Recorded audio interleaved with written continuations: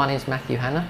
I work for the Health Protection Agency. I'm the electron microscopist, so I look after the electron microscope and look at the pathogens that we're interested in. So this is an electron microscope. This is a catch-all method for pathogen detection. We can use this machine when you don't really know what the pathogen is that's causing the syndrome or the disease. And the reason for that is that we actually look at the sample, we actually look at the pathogen that's in the specimen. As opposed to molecular tests, which require some knowledge.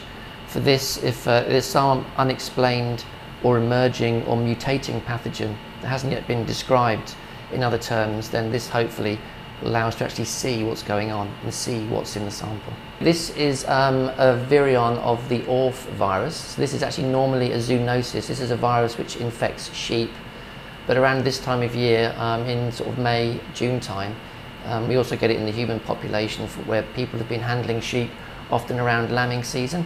So they'll come up with these pox often on their hands or on their arms, and the doctors send us samples with suspected ORF.